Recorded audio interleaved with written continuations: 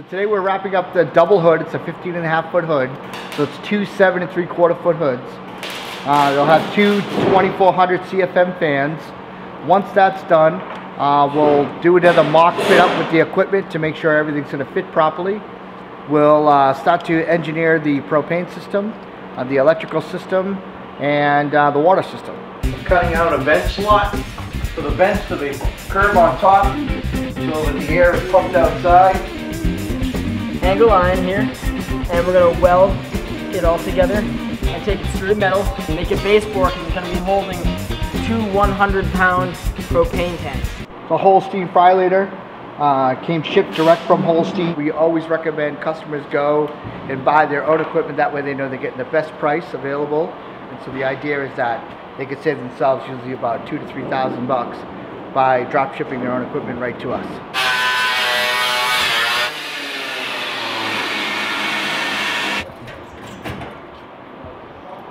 All right, we're good.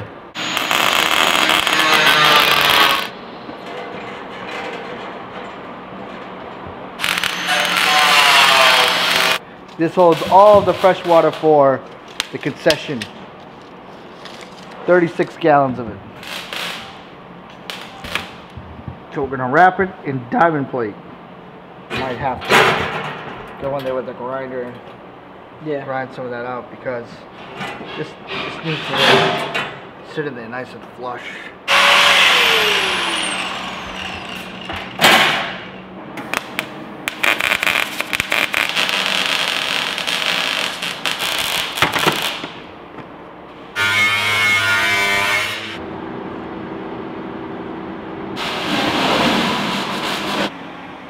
Basically what the customer will see is this, but with this part hanging out.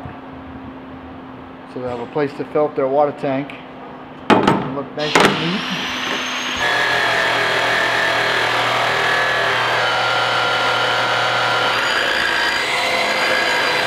Mark it with two lines and then take it back and weld it here because we want to be able to put this all up in like one piece. You're just making it just so much more rigid that there's no way it's ever going anywhere. Once we're done welding everything, we're just going to spray it black spray paint. This way here it'll prohibit it from rusting. Yeah, make sure you go across. There you go. You making it across? Yeah.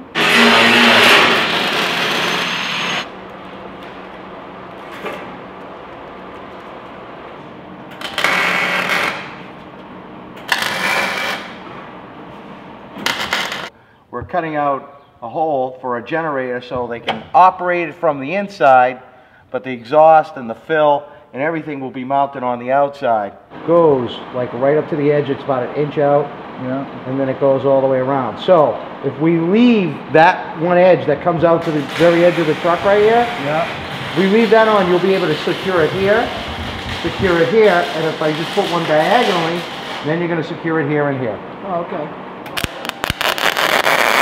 We've actually installed the water tank. We've run the water line inside that we'll be hooking up to our water heater. And this is our fill station. So all they do is unplug it, unscrew it, they plug in their hose, they're ready to fill up. So we put another one right here on the edge. Yeah. And we can secure the latch to that. If you put another one there on the edge, then it interferes with getting the gas. Oh, does it? Okay. Yeah. Yeah, the hinge on the inside. Yeah. And then you need good size flap. You're not going to get that out of this. So just grab a different piece. Yeah. On the outside here, all we have left is to mount the propane tanks.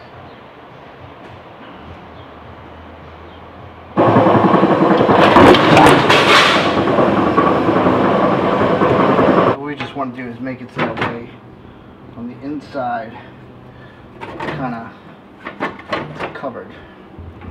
Actually pot flips around, sits up against the wall so we can screw all this in right through that, and then when you see underneath it'll look enclosed.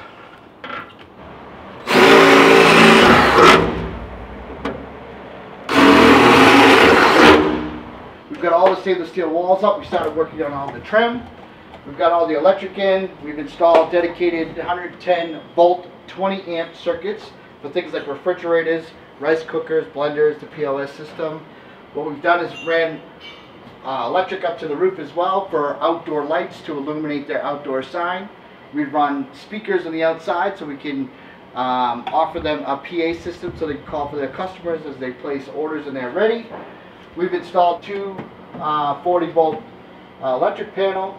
We've installed a generator switch to allow them to run either on the landline or the generator line. We're going to have a propane on-demand hot water heater. Basically, it's all ready to get finished up and bolted up. And then we're going to work on putting all the equipment in, finish up a few trim pieces, and this concession build will be all done. Turn it on, good. We'll flip it all up here. Essentially, you've got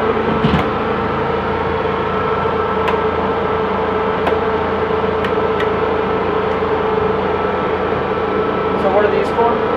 these are for the hood, these are for the outdoor lights. And So if I turn them on, will the outdoor lights be on? no, because they're not installed yet. Okay. This is all your generator power. This is your landline power. So the outlet that we put on the outside, the 50 amp outlet, this will supply everything in the truck will work off of this line. When you do a generator, you can only pick the 6 most important things for these circuits.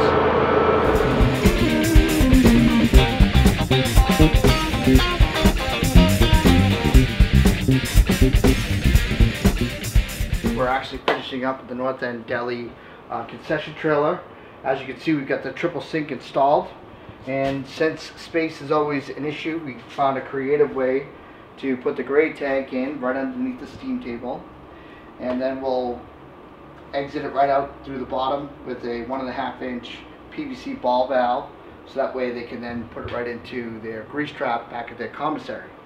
So it's a 4-bay steam table. They're all individually controlled. So if you have certain products that need to stay over 140 or certain products that want to stay over 160, you can control them individually. The whole load center is all installed, as well as the switch for the generator. Essentially right now we're running on the regular landline 50 amp connection that's connected to the load center. Everything we've already tested at this point. We've gone and checked, make sure the hoods are working, you know, the outside lights, the inside lights, and then these are for the outside controls as well. So essentially, at this point, we've got to do some finish wiring, put some of the mic wiring up behind the trim, and the rest of the speaker wire up behind the trim. We got to caulk all of the diamond plate to make it all sealed up. Then we got the rest of the fire suppression system in. This system is built by ProTech. It's got 2 individual bottles since it is a 15.5 foot hood. We have some finished trim to do on the hood, and then we can throw in the filters and all the other drip pan.